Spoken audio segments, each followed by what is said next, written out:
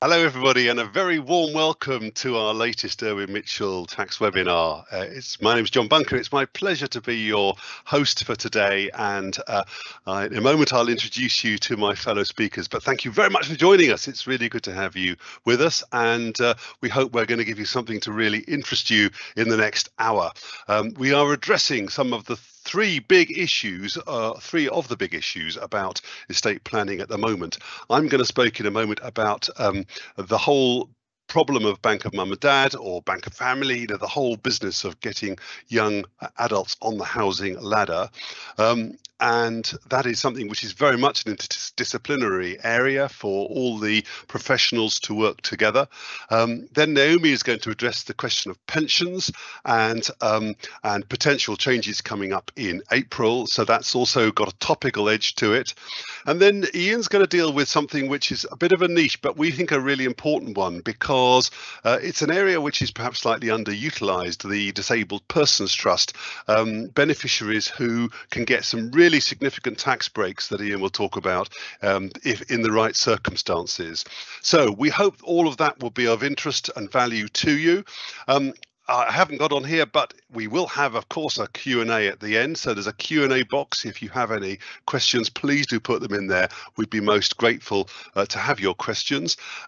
We will send the slides around straight after the recording, so please don't worry, you will get all those slides. And also we will give you a feedback form at the end, so a chance to give your response and comments on what we did or didn't do so well. So let's go to our speakers, and pleased to introduce two of my fellow speakers. Naomi Neville is the head of our lifetime and estate planning team in Chichester, and she and Ian are both partners of the firm. Ian is the partner who is the head of the lifetime and estate planning team in the Birmingham office. So we are I'm pleased to have two of our partners with us today, and then we will be able to show on our next slide actually the geographical spread across the country, because as you will see here, we have offices around the country, including Birmingham and Chichester, where Naomi and Ian are based, but also in lots of other places as well. Let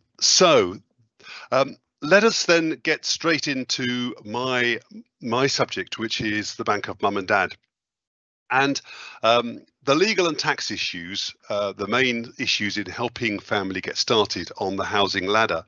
If I give you an index just to show you what I'm going to be covering, the context, some of the questions and key facts that arise from a really useful report from the Legal and General that came out at the very end of August. Then we will address the question of is it a gift, is it a loan, that sort of key issue about helping adult children buy property. And then consider two alternative ways of doing it: the loan option and how that might work, and some of the issues there, particularly about mortgage lenders and about how it works on a divorce.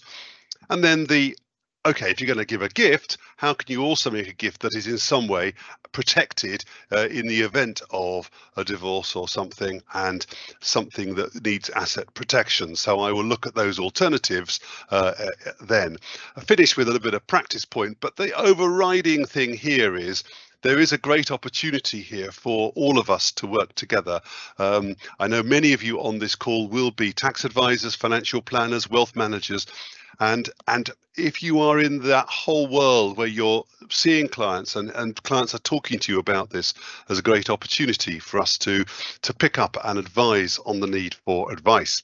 So let's get straight then into my first slide, where we say, is it the bank of mum and dad, or is it now the bank of family? The phrase that the Legal and General used, because it's all sorts of relationships within families that are helping people to get on the housing ladder. I do commend the report to you. I found it really interesting to read, and there's some really good stuff in there. So what I want to do is explore the key legal and tax issues and see ways in which we can work together, because that interdisciplinary working is so important here.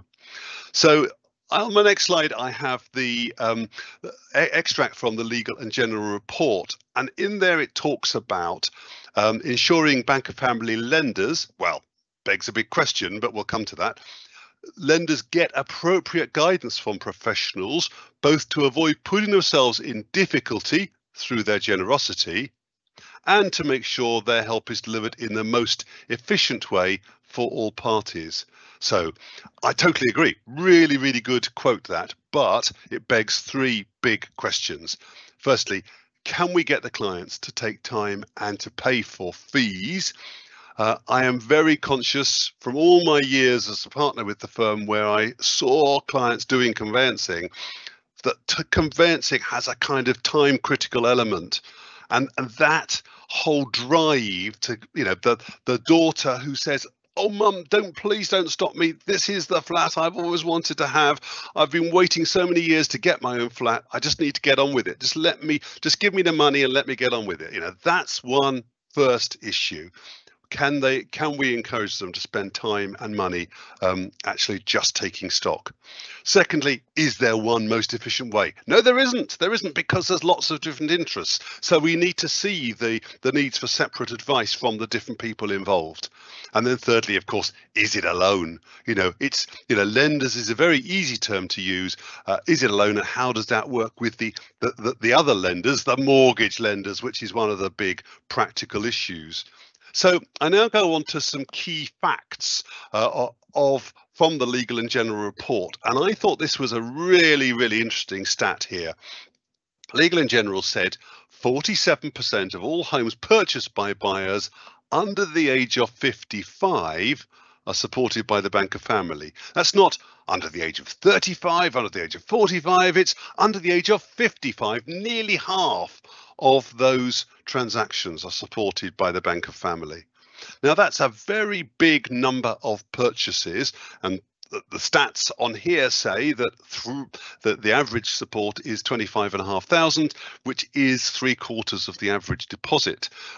Now, that is the average deposit for a first-time buyer. So there's a very significant amount of people needing the help or really involved in this. It's a big market, and I've put a few more stats there for you to read at your leisure. As you'll see from my slides, there is a lot of detail which I won't go through it all because you'll have all the slides to look at later. But if we go on to my next slide, what I have picked out is two key things about the need for the advice. The first, and this is quite worrying, only 1/4 of people who helped family actually sought financial advice before doing so. I mean, that's terrible. That's really disappointing that so few people took financial advice. And secondly, only 12% sought professional advice about how they do so, something that would have very significant effects for a lot of people and left a lot of people without due consideration of their own future needs. Now, how it's done is critically important, as I hope to show you in the next 15 minutes. But the thing is, here is a need for advice, and I say at the top, there's great potential for us to offer help proactively. That's all of us. It's you and we, because many of you are having contact with clients, and there's an opportunity to say, actually, you do need some advice on this. The conveyancing can go ahead, but let's just take stock of how we're doing this and really take that advice. There's a question that somebody posed, which was, what will happen with the autumn statement on the 22nd of November? And on BOMAD, there's one particular thing that Martin Lewis, the journalist, has said he sees coming, because he's heard on his contacts that something about first-time buyers will be in the autumn statement next Wednesday, in 8 days' time. What Martin Lewis says is that the thing most needed is a change to the provisions for license for lifetime ISAs. That the current cap of 450,000 when you're buying a property, he says, needs to be released, because 1/3 of all first-time buyers are having to pay over 450. Over that cap limit, and the only way they can draw their lifetime ISA money out is by paying a penalty, which he says is totally unfair, given the way the housing market has changed since LISAs first came in. So that's one thing he's advocating for, and an example of where the person doing the buying needs some financial advice, but we also need to think about the financial advice the parents may need or the family may need. So going on to 1.5, we raise the critical question of what is the form of the financial help being given.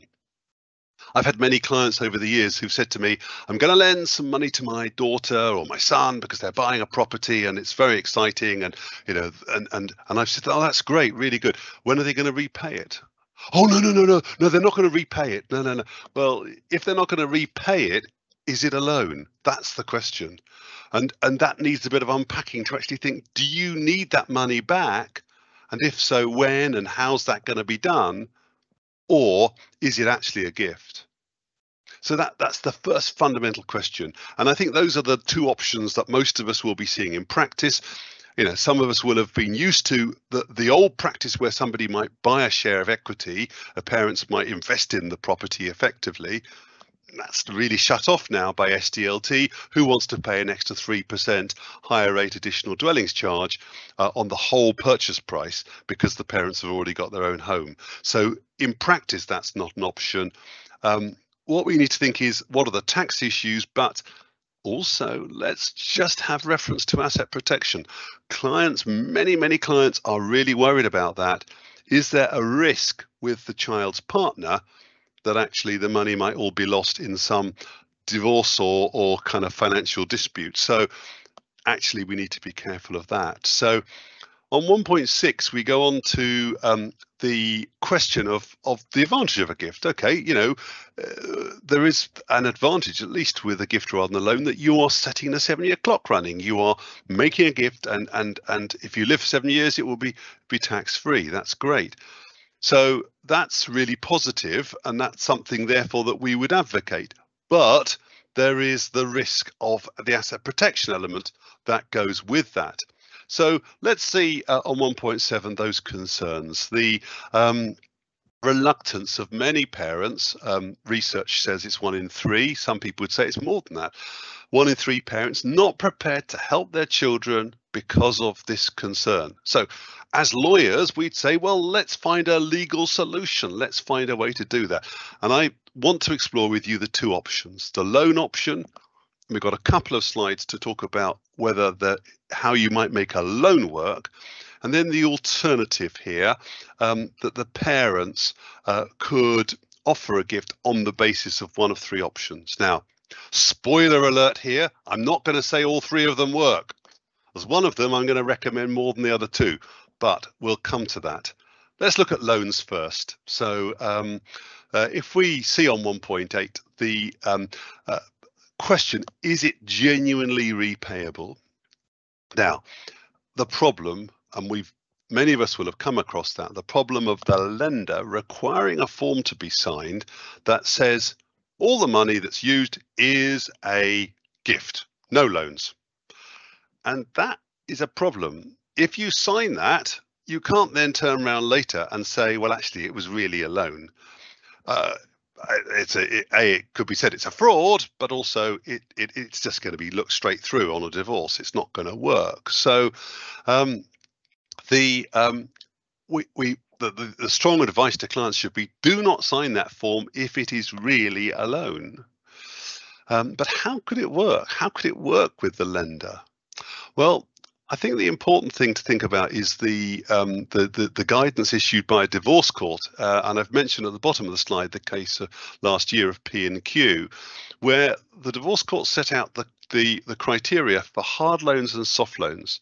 Hard loans are those which they take into account as an obligation that is factored into the figures when the judge does the divorce settlement. Soft loans are the ones that the judge will simply disregard and look straight through. So we want to find a way to ensure that the loan we've got is a hard loan that can be enforced. And on 1.9, we will see that, okay, if it's in writing and negotiated between 2 parties who have independent advice, then it can stand up as a hard loan. It can be legally enforceable. And that's the really important thing. And then we say, well, what do we then say to the lender? Well, I think we've got to try and do 2 things. if there are no monthly payments being made by the child or the child and their partner, then it's not messing with their ability to pay the mortgage payments. So that's the first thing. If that's the case, we can emphasize that there's no payments being made, so therefore it's not stopping them from paying the mortgage. Secondly, the fact that they've put in some money that, that the second loan gives you maybe 20% or whatever of the property means that you've then got a mortgage loan of 80%, which is much safer for you as a prime lender, the first lender. Their equity is much greater. They've got nothing to worry about. They've got the first charge on the property and there's nothing to worry about. And we've got to try and see if we can encourage clients to kind of to do that. And I've had situations where, I've encouraged people to tough that out with the lender, but you've got to get beyond the first form filling exercise and get to somebody who can make a decision and say, yeah, actually we've got plenty of security there, we're okay.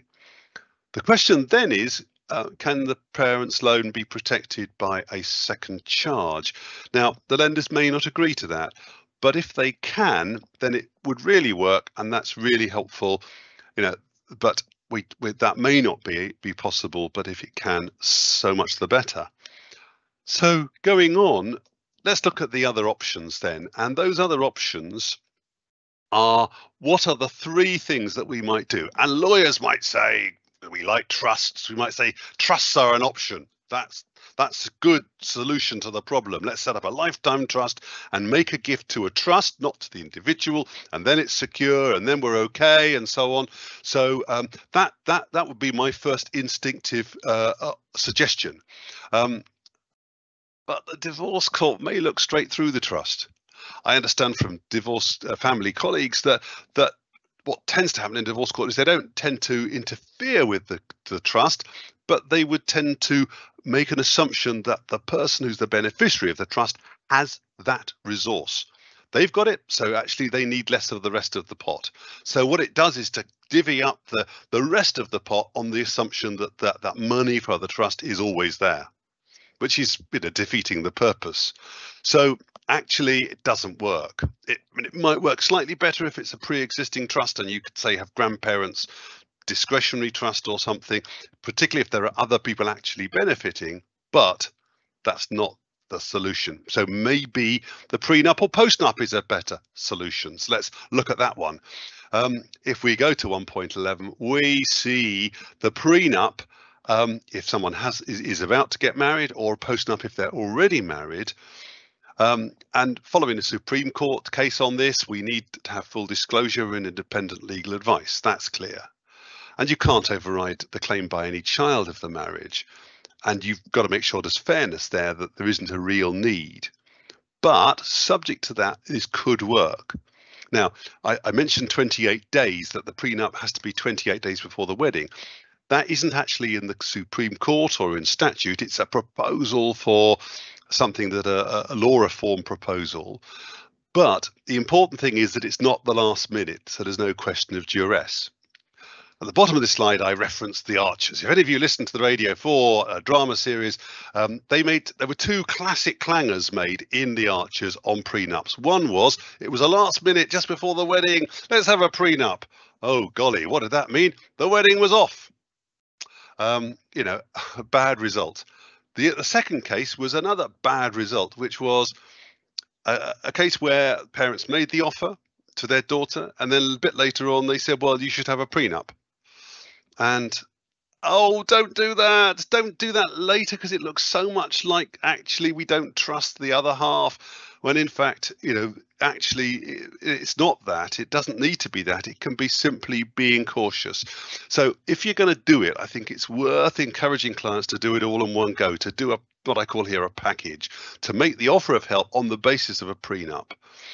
And I've said on this slide here, blame the pesky lawyers. It's the lawyers who've said you've got to do this, and also that it's the same for all the children. It's not just you. All your siblings will make the same offer to them. And I think if you say that, I think a prenup is workable. So I hope that looks like a really serious option, because it is. But the one other option to explore is the declaration of trust on 1.12, and I'm afraid that's one I'm going to knock down pretty quickly, which is you say a declaration of trust that the first 50,000 or whatever goes to X because X is the person who had the money from parents, but actually that can easily get forgotten on the next property purchase, and it can be looked through on a divorce. That's the problem. So it seems to me you've got two real options. You've got a loan agreement with a second charge, or you've got a prenup or postnup. Those are your two options, and I hope that helps you with focusing on those. A couple of other points to make. First of all, there's some couple of IHT issues on 113 where we say, the loan could be written off in stages if it is a loan, but it has to be done by deed. And do think about what the effect is for the rest of the family, including the effect of the gift for inheritance tax, because if the mum dies or the parent or the donor dies within 7 years, then that will have the first dibs on the net nil rate band. So it means more tax on the rest of the estate. It's really worth making sure that is factored into the thinking, because that's the sort of thing many clients have not thought through. The important thing here is that clients can make an informed decision with proper advice, which brings me to my final slide and the practice points. And it's so important that people do take advice and that we work together on this. We lawyers need to work cross-disciplinary. We private client people need to work with residential property and family, but also we need to liaise with those of you who are financial planners, because I do think the financial planning advice is really important. What can you afford to gift or to loan? What are the options for raising funds if there isn't cash immediately available?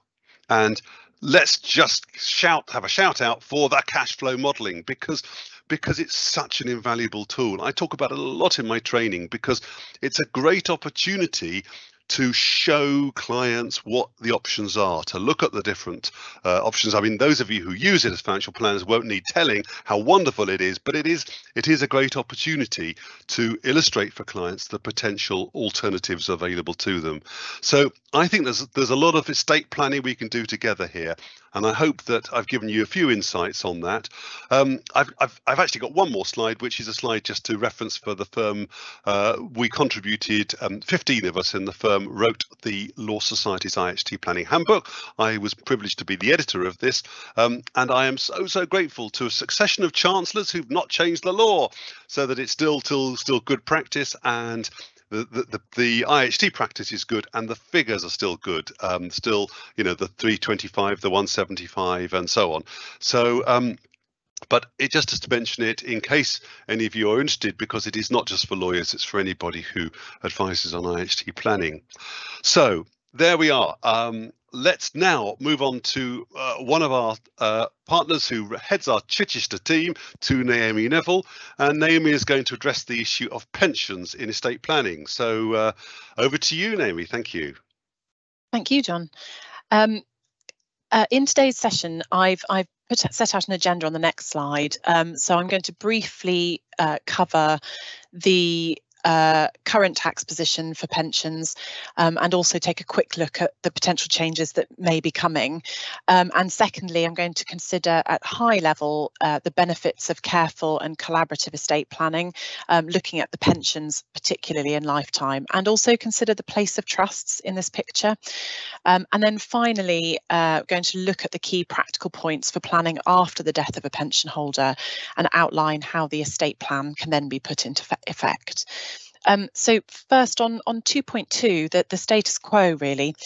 So we're all likely to be aware of the large changes to pension taxation that came in 2015. Which really shifted the nature of a pension from being a vehicle purely for saving a secure income for retirement into a more tax efficient estate planning vehicle. And the IHT efficiency that pensions have means that it is potentially tempting to assume there's no need to carefully consider pension planning, other than in lifetime maximising the use of the pension, perhaps as a long-term investment pot. But but really what I want to talk through today is how this isn't the case. And actually, even though people in their estate planning and writing wills often sort of put the pensions to one side, it really is important to consider the pension alongside everything together. There is much more choice now for pension holders in how they can use their pension pot personally, and also the fact that they can nominate beneficiaries to receive the pension as a whole, in addition to receiving lump sums or having an income perhaps by way of an annuity purchase, really expands what was available before. Subject to the particular scheme rules of any one pension, it is generally possible to pass on the pension to nominated individuals, as I've said. So, for example, the spouse, children, grandchildren of a pension holder. The 2015 legislation also abolished the old 55% income tax rate, which applied to some death benefits, and broadly replaced it with charges at marginal rates of the recipients. And on slide 2.3, I've set out very broad detail the tax treatment of these death benefits. And many of you on the call will know about this in greater depth, but and the detail is beyond the scope of the webinar really today. But there are key elements here which impact on estate planning directly, and I think are worth highlighting briefly. So at the moment, as the tax law is currently, if a pension holder dies before the age of 75, there would be no tax charges on lump sums paid out to third parties within 2 years of death, or if they nominate an income, either a flexi drawdown or via purchase of an annuity, within that 2-year period, that decision needs to be made.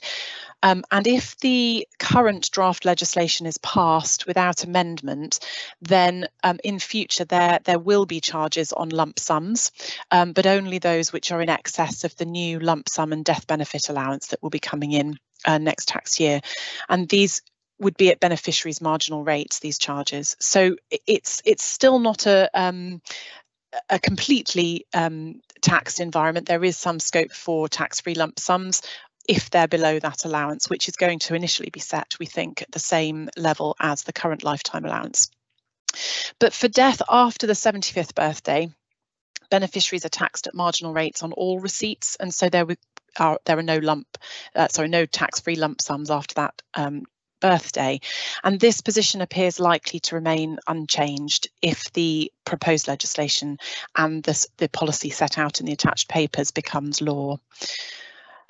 On slide 2.4, I move into sort of the main area of focus today, which is really the interaction between estate planning and pensions. Pensions are outside of a pension holder's free estate, and by free estate here I mean the assets they can control via their will. And the decisions about how the pension is used after death are made by the pension trustee. And it's sort of full control of the pension holder would be in conflict with the pension pot being outside of the estate for IHT purposes anyway. So this discretion that the pension trustee has is really important. Our experience tells us that even with nomination forms completed by pension holders, which can influence the decisions of the pension trustee, the trustee isn't bound to follow those. And pension trustees often seek information beyond the nomination form to inform their decisions, and they may even consider things like the content of the deceased's will, even though really it's completely irrelevant. And they may liaise with executors and consult with family members before reaching a decision. Now, for a pension holder who's taken time to consider their estate plan, there may be really, really good reasons for the wished for distributions from the pension being distinct from the manner in which the will distributes the free estate. And potentially for those clients, it's a big disadvantage that their wishes might be ignored. And so what we as lawyers and also financial advisors and tax advisors can do in lifetime is to help the pension holder look at their arrangements and help them improve the likelihood of their wishes being followed. On the next slide, I've really focused on maximising the effect of the nomination form, which is really the main way that the pension holder can influence the decisions of the trustee. A well-advised pension holder, hopefully having sought collaborative advice from their financial advisors, lawyer, and also considered tax, will have a more detailed, bespoke drafted nomination. This nomination could include guidance as to the background for the wishes. It could be quite, I say directive, but guiding to the pension trustees not to consult the executors or review a will, for example, and set out the reasons why that's very different. But really the key thing for any nomination, however it's drafted, is it needs to be updated very regularly, ideally at least once a year, or if there are any major changes in the interim. And updating it and refreshing it could be as simple as printing an identical version and re-signing and redating it each year. And the key reason for this is that having a completely up-to-date nomination makes it much harder for pension trustees to find reasons to ignore the content of it. The pension holder should be advised carefully about who to nominate, even if they want to keep something very simple. So, for example, for a married person leaving a spouse, they may well have an intention for their spouse to have full benefit if they survive. But if there's no naming of anyone else other than the spouse, then nobody else the only thing pension trustees can then do is pay out a lump sum. They can't transfer the pension to someone else or invest in an annuity for the benefit of others. So we advocate often naming spouse and children and grandchildren, even if those others are nominated only for a small percentage of the pot. But this also allows flexibility to adapt to changed circumstances and makes clear who should benefit if the pension holder and spouse die in fairly quick succession or without the pension holder updating their form. For a pension holder who's really keen to have greater control, a nomination into a discretionary trust set up in lifetime purely for the purposes of receiving pension death benefits. Now, this is sometimes called a spousal bypass or a pension bypass trust, but is really just a pilot discretionary trust set up in lifetime, and then the nomination can nominate the trust as the beneficiary of the pension or lump sum from it. But the nomination can also be mixed. So once that trust is created, the nomination form can say a percentage of the pot could be to the trust and the rest could be to spouse, children, grandchildren, to keep that flexibility open. And the nomination can also guide pension trustees to consult with the trustees of the pilot discretionary trust post-death, so that they ensure that their decision regarding funding of the trust versus funding transferring rights to individual nominees is considered as the pension holder would hope for. I have a straightforward case study to work through the potential options here, and that's on the next slide. So in this example, Chris is the pension holder and he's married to Mary. They have 2 adult children, and their starting point is a desire to look after each other post first death and then treat their children fairly. They do have some concerns about their oldest child's marriage. They're not sure about the relationship, they're not sure about its stability, but they also don't get on very well with their child's spouse. And their youngest child has a lot of independent wealth and doesn't need any additional inheritance. And so as part of their own estate planning, they've asked Chris and Mary to bypass them and benefit their children instead. And Chris and Mary are happy to do this. Chris and Mary have a joint free estate, including their home, of about £2 million. And in addition, Chris's pension pot is about £700,000. So a common approach, a straightforward approach, would see Chris nominating the bulk of his pension to Mary, as he's keen for her to be supported in retirement if he dies first. But as I've said, he should also include other family members in that straightforward nomination. Chris might also have a simple will prepared, likely a mirror will with his wife, in which they can leave everything to each other on first death, and then on second death a split of the estate in 2 halves, eldest child receiving their own and the youngest child's share perhaps going to their own children. This arrangement does raise some flags with me and probably with you as well. If Chris dies first and Mary elects to take a lump sum, she will have an estate which is then worth 2.7 million. And if we're looking at the wider estate planning, the effect of the taper on the residence nil rate band and the transferable nil rate band will lead overall to an increased liability on Mary's subsequent death. And assuming that she hasn't spent money and the effect of inflation is minimal, there will also be more in her estate to be taxed, so quite a significant extra IHT liability. But in addition, if we look at the protective aspects, there really is a lack of protection here for the pension assets and the free estate in the event of influence of the eldest child's spouse or perhaps a divorce.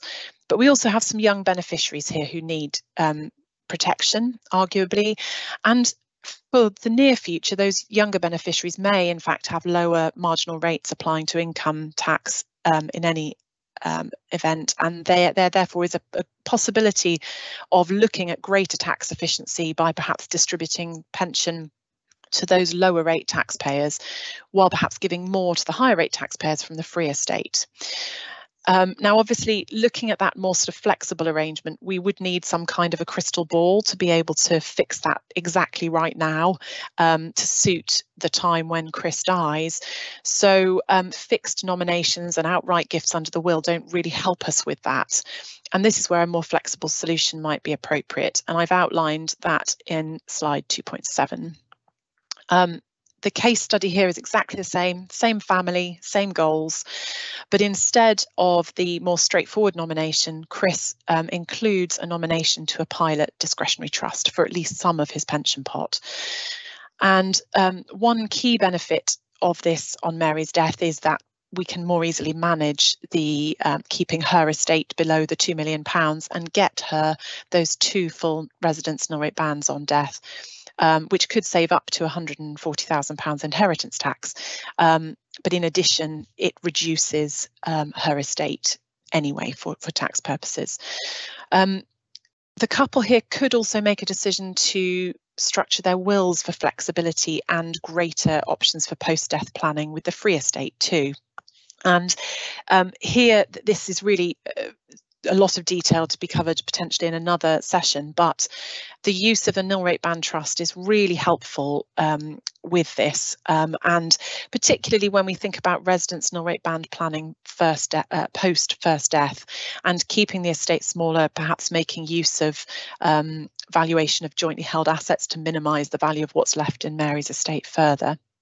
And of course, keeping a discretionary trust on second death in the will allows additional protection and flexibility to react to the family needs and circumstances at the time. It still doesn't fully get over some of those concerns if the eldest child divorces, but it goes some way to ensuring they don't have an outright gift immediately on death of their parents. So some of you may already be thinking it's all well and good, she's talking about this legal solution again, but what about the major downside of a pension lump sum being paid into a discretionary trust post-death? And that takes us on to slide 2.8. And what I'm referring to here, of course, is the tax on the lump sum payment, which applies if the pension holder dies after the age of 75 and in future potentially on bigger lump sum payments into trust in any event. This may well be very off-putting to some pension holders. There are opportunities in post-death planning to minimise this liability over the lifetime of the trust by, for example, making distributions to basic rate taxpayers who can then claim back the rest of the tax paid. But this doesn't fully resolve the issues of things like lost growth in investments because we've lost the inability to invest that 45% that's been spent in tax, and of course obviously the lost capital gains tax and income tax exemptions that would be available when that money is held in the pension wrapper itself. But really what we're talking about here is not comparing retaining the pension, it's looking at paying to Mary directly versus a trust, and also versus paying out to the children instead, which obviously doesn't give Mary access. And so the answer for each client will be very different, and we need to weigh up all of these fairly complicated issues, the tax issues, the control benefits of a trust, the protection, the flexibility, and our role as advisors is to really guide our clients through and help them to resolve which is the overall best fit to their personal aims. But for a pension holder with strong views on what they really want to happen to their pension pot, the fact they can choose their own trustees for the pilot discretionary trust is a huge plus. And in terms of flexibility, once the money's in that discretionary trust, there's a much greater way that those trustees can benefit the family members. So, for example, they can buy property which a beneficiary lives in, they can lend money to a beneficiary, and they can even pay assets to third parties for the benefit of a beneficiary, all of which is wider than would be possible under the pension. And there's also flexibility in distributing lump sums over a longer period of time, making decisions about them after that 2-year point. So there's a lot of flexibility, and that allows the post-death planners to understand all the circumstances of the family, their individual needs at the time of that death, and also know what the tax regime is applying at that point and come up with a solution that suits everyone best. Now, I know this still doesn't really resolve the fact that a client is quite likely to live beyond 75, and those larger tax charges arise after that point. But of course, if we're working with working age people and they're setting in place their nominations for their pension as it's building, really we should be offering them an opportunity to review their nominations and review their estate plan as they approach 75. And they could always change their nomination at that point and move away from the discretionary trust option then. So the next slide. This is sort of some practical points about the post-death planning. When a pension holder dies, and assuming all's been well set up, the really key thing is for the deceased advisors to, between them, know and understand who's going to take the lead role, liaising with the pension trustee or the scheme administrator. But that they all then work together, working with the family, working with financial advice, working with legal advice and tax advice, to consider the pension alongside the estate as a whole. Looking on the next slide, we can turn back to Chris and Mary, and you'll see that we've moved forward a little bit in time, albeit that I've assumed for now that we're still within the current tax regime. And we can see that Chris sadly passed away at the age of 74, survived by Mary and his children and grandchildren. But here he had undertaken that more detailed planning that we set out under option 2 earlier. He did set out in his nomination form that he wanted the pension trustees to ignore the content of his will, but he would, if they wished to consult with anybody, like them to consider what the trustees of the pilot discretionary trust would like to achieve before deciding whether or not to pay any to the trust or whether to go with the other individuals nominated.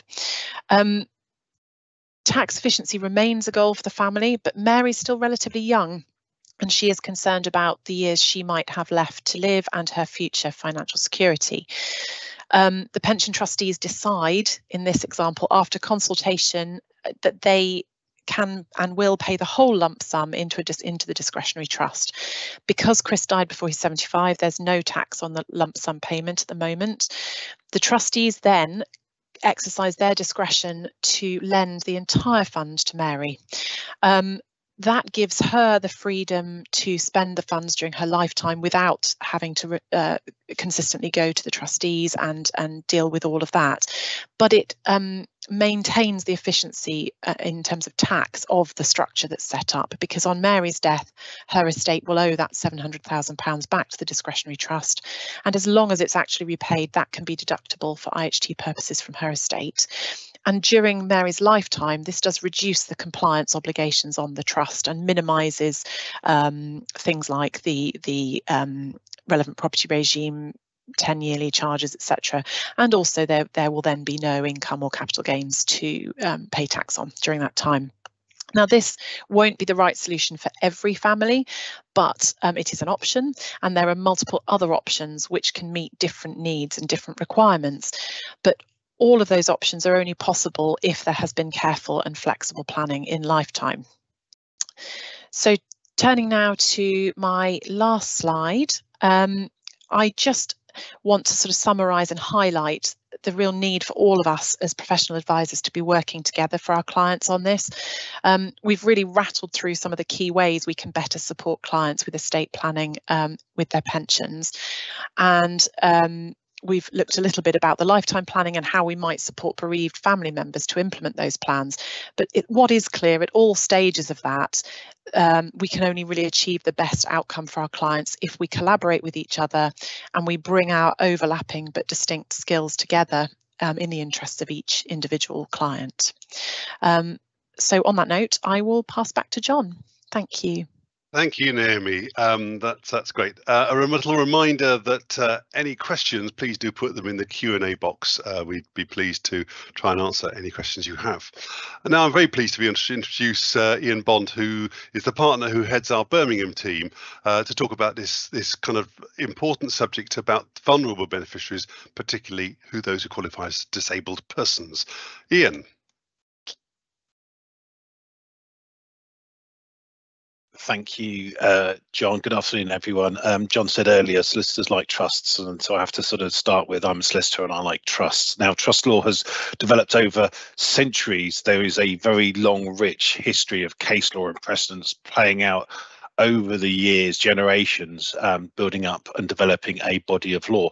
What I'm going to talk about today is all relatively new in that, and these are all creatures of statute, so it can be quite dry, but I will try and liven it up. And I'll go sort of straight in with the basics. Trusts, where the trustees are resident in England and Wales, will be taxed for inheritance tax purposes in one of two ways. It says it on the slide there. They will either be taxed as a qualifying interest in possession trusts, where the value of the trust fund is treated as being a particular beneficiary in their estate for the purposes of calculating inheritance tax, or the alternative is the relevant property regime trusts. And this is where the value is in no one's estate, but the trust itself is taxed on the value of the assets within it at specific times.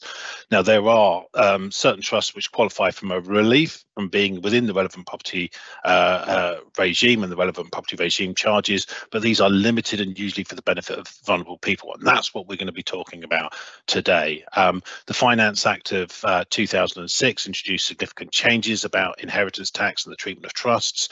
And this means that almost all inter-virus trusts, so trusts which are created during a settler's lifetime after the 22nd of March 2006, which was budget day that particular year, will be treated as relevant property regime trusts, the only exemption being the disabled persons trust. And in general, vulnerable people are people who are unable to look after themselves, look after their finances, and trusts for vulnerable people will benefit from a favourable tax treatment. And this is where Parliament has recognised that parents and family members may want to provide for the future financial security of those who are unable to manage funds for themselves, either because of their age or because of a physical or mental impairment. Now, the two types of vulnerable trusts there are the bereaved minor trust there, and that's again a creature of statute, and that's the person who's under the age of 18 and whose parents passed away, or a person who is defined as mentally or physically disabled person, a disabled person's beneficiary. And today we're only going to look at the disabled persons trust. So if we go on to the next slide, we'll see what the details of those are. So 3.2. It's a creature of statute. It sets out, two important requirements. The beneficiaries must qualify and the trust structure must qualify. And we will look at those in detail over the coming slides. But for setting out what the basics are, what it sets on there is for a disabled person's interest, for inheritance tax purposes, a trust for a disabled person that meets these requirements on how the income and capital of the trust is dealt with if it's applied during that person's lifetime, and for income and capital gains tax purposes, specifically in relation to the taxation of trust, that vulnerable person, an election has to be made, and there's a specific form which we've got the link on there, which must be an election made by both the trustees and that vulnerable person for each tax year they would like the election to apply. So the aim of the special tax treatment is to protect trusts which have vulnerable beneficiaries by ensuring the amount charged for income tax and for capital gains tax arising to the trustees is no more than would have been the income tax and the capital gains which would have arisen for the vulnerable beneficiary. So let's look at how the beneficiary qualifies. So slide 3.3. And again, it's set out in the statute, and it sets out that to qualify a disabled person is someone who at the time the property is transferred into the settlement is, and the first bullet point we'll concentrate on now, is incapable by reason of mental disorder as identified in the Mental Health Act of 1983 of administering their property or managing their affairs. So staying with that bit for a moment, we note that it's the Mental Health Act of 1983, not the Mental Capacity Act of 2005, which we may be more attuned to and may know more about. The Mental Capacity Act has a presumption of capacity, which is decision specific. The Mental Health Act does not. It works in a very different perspective. But generally speaking, a person who lacks capacity under the Mental Capacity Act will also lack capacity under the Mental Health Act. And there is statutory definitions. Again, these are creatures of statute. A mental disorder is defined as anyone who has a disorder or disability of the mind in the Mental Health Act. And from a perspective, we deal with this from HMRC, and they understand and accept anyone with an Alzheimer's disease or another form of dementia, a bipolar disorder, schizophrenia, depression, autism can all be regarded as disabled persons, so long as their conditions mean the person involved is incapable of administering their property or managing their affairs. And it's important to note, because it's under the Mental Health Act, not the Mental Capacity Act, dependence on drug and alcohol is expressly outside the Mental Health Act definitions. But if the relevant conditions apply at the time the assets are transferred into the trust itself will be clearly established.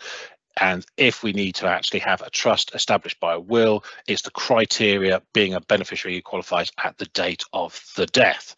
Now, if we move into slide 3.4, we'll see that the second part of it is about being on certain benefits. So there are 6 main benefits. The 3 at the top are the ones we will counter most often in day-to-day life. So attendance allowance, disability living allowance, and personal independent payments. So AA, DLA, and PIP.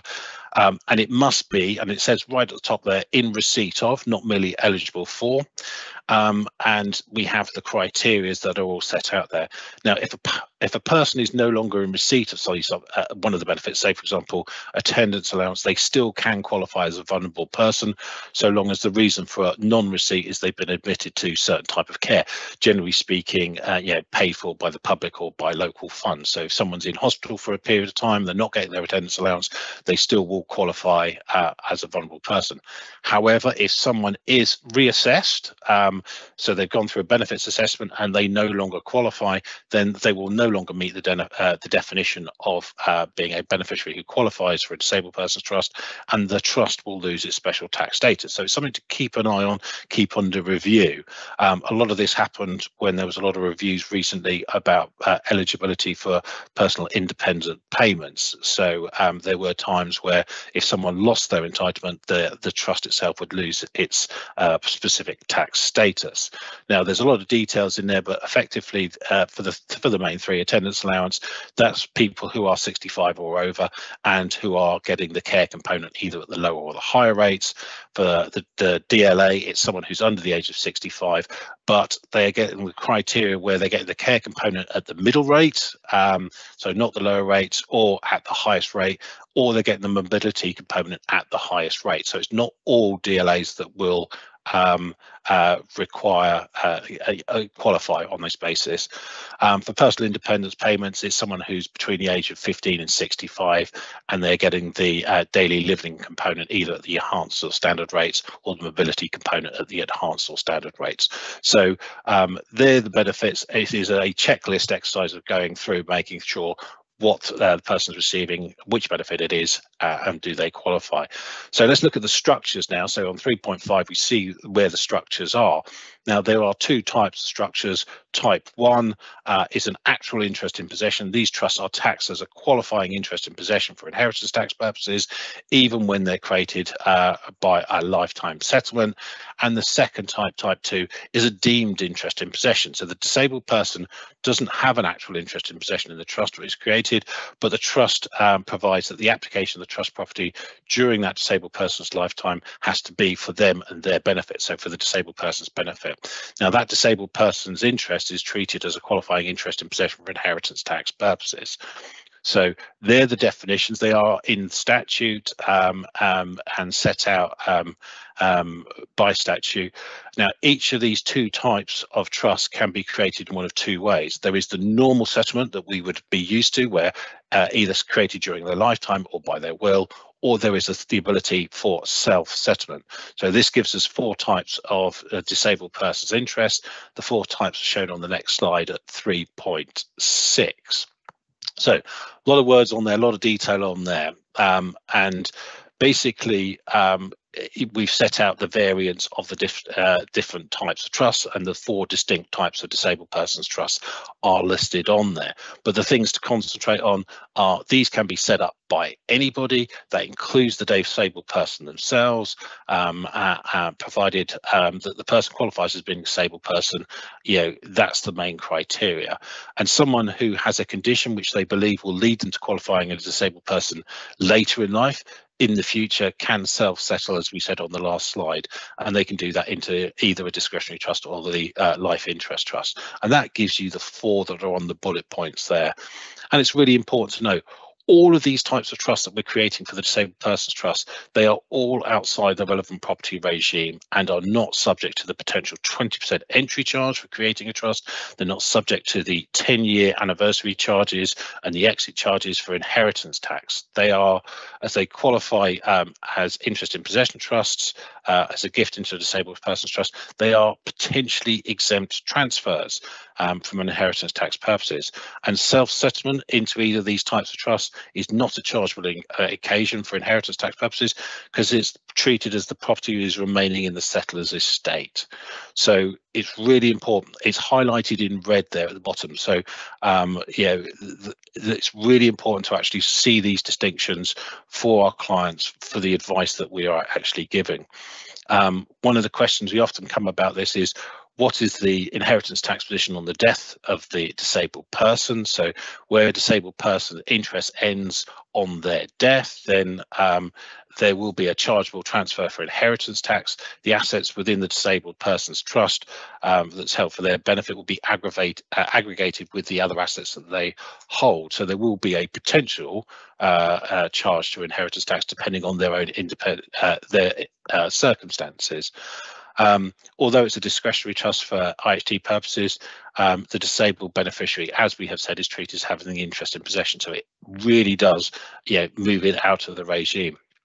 And it's important to remember that whilst the inheritance tax advantages for qualifying trusts are automatic, so it's automatically in the legislation how it works, for CGT and income tax advantages, it is dependent on the trustees and the beneficiary, the vulnerable beneficiary, completing the vulnerable person election, the form that we saw beforehand.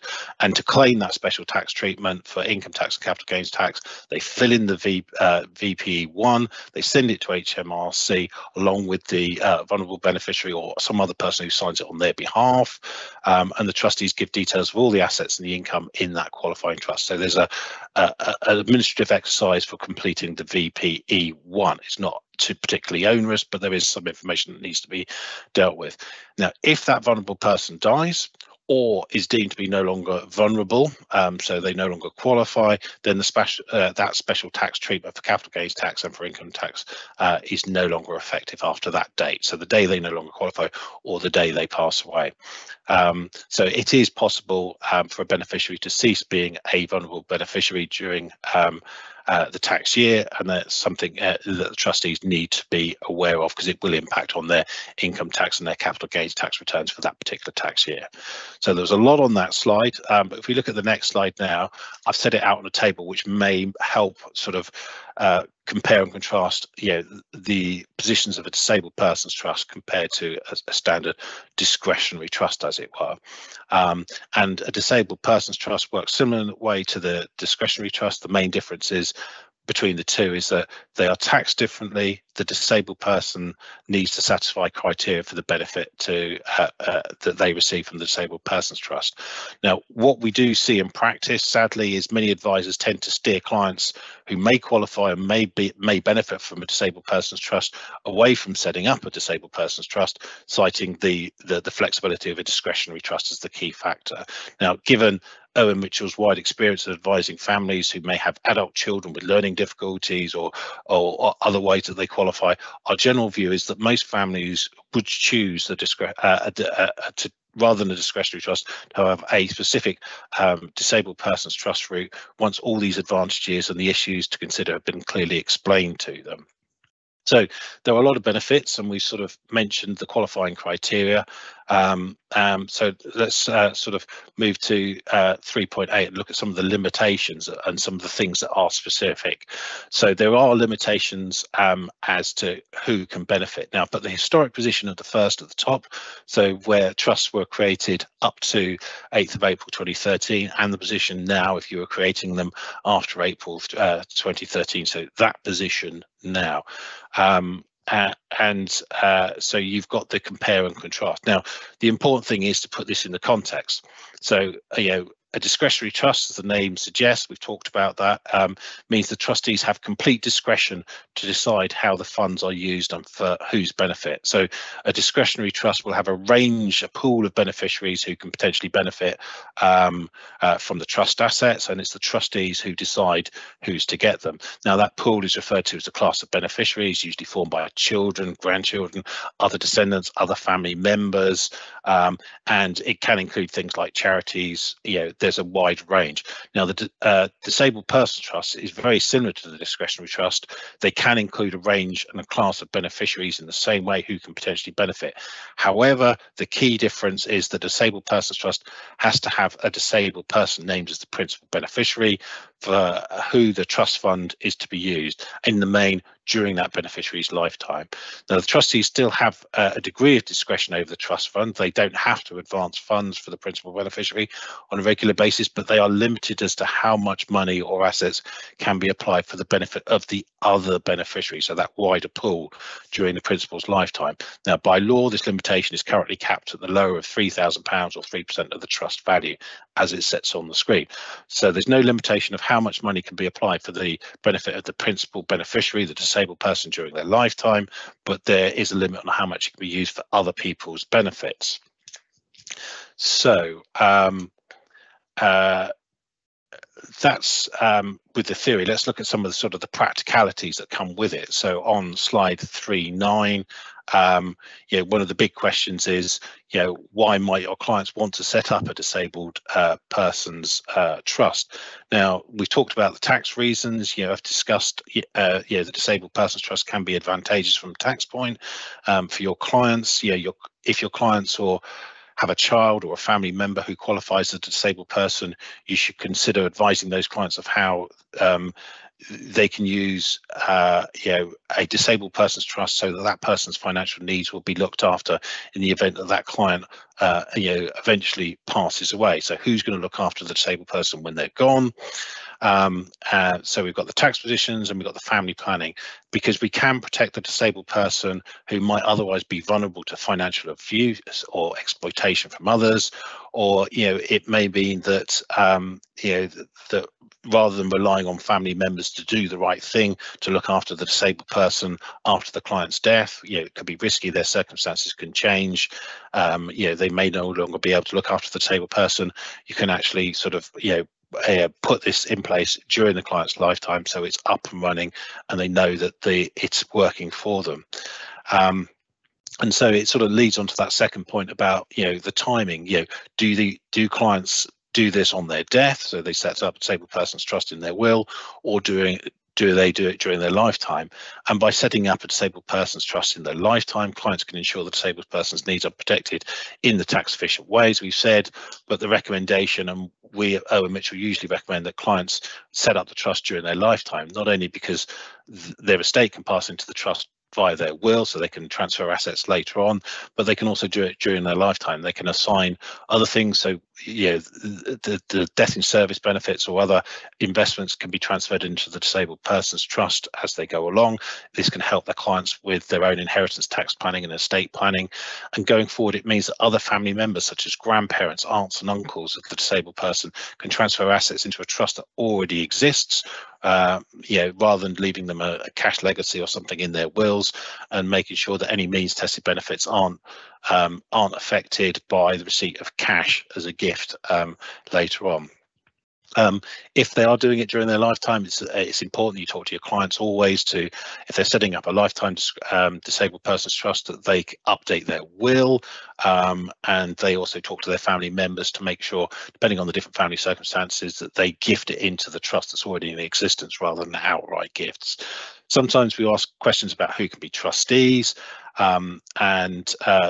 clients, if they're doing it during their lifetime, trustees can be anyone who's over the age of 18 and not suffering from any form of mental incapacity themselves. It is an onerous role. It comes great power, great responsibility being a trustee.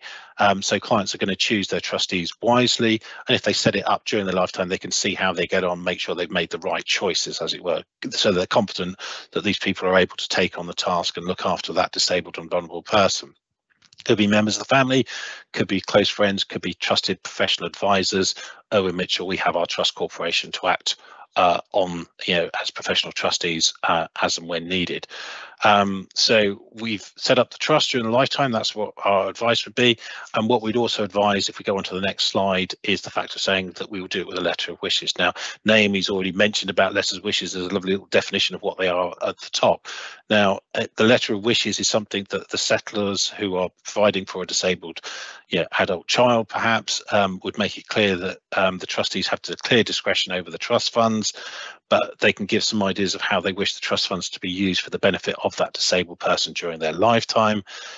Perhaps mentioning that funds not to be paid out into the bank account of the disabled person if it risks them losing state-funded care. Can mention different things that they would like the funds to be made available for, so perhaps holidays for the disabled person, adapted cars, all the things that may not be covered by benefits.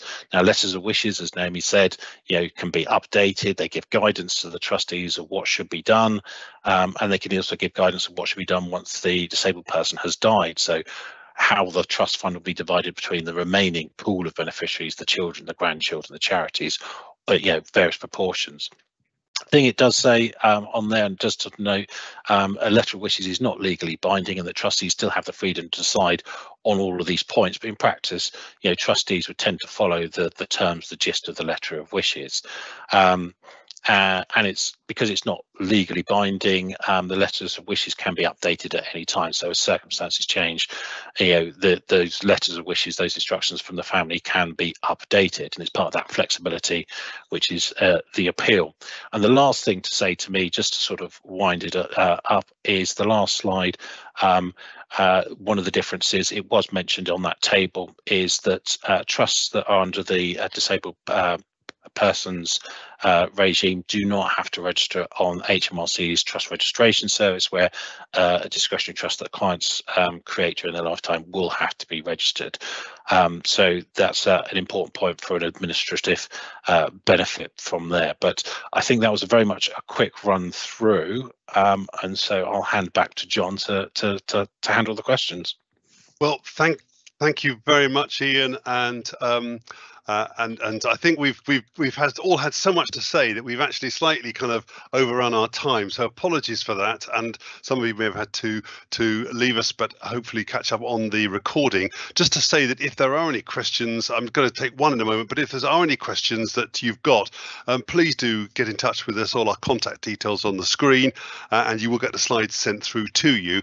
We'll be pleased to follow up with you afterwards with any questions you may have. One very interesting question about the age of 75 and why that's not been changed given that the retirement age has moved forward. I think there's quite a few bits of legislation that revolve around the age of 75. I always felt when the changes were made by George Osborne that in the whole pension treatment that actually it was quite generous, and that some changes were coming. It's going to be interesting to see what happens in April, because that is the first big change to that legislation, and more may follow. So let's watch that space, because I think it's definitely a moving target. But I hope for the moment we've answered some of the things that you have in your minds, but do come back separately with any questions you may have. Please do fill in the feedback form that will be in the Q&A box, and we'll be pleased to have your feedback. Thank you very much. Thank you for listening. Thank you so much for giving us your time, and we hope that this is of use to you, and we look forward to working with you in the future. Thank you very much, everybody.